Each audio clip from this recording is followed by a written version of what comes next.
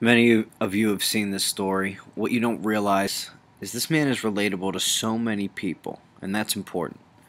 This man with medical problems, no job, no money, robs a bank for $1, then sits and waits for the police. He wants the free medical care and a place to live.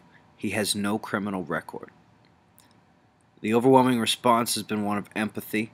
His decision is almost being positively portrayed by CNN and MSNBC. His chosen dependence on his government is axiomatic of the fears you all share. Feel sorry for this man, that he had no place to turn, and pray that we are left with better choice ahead.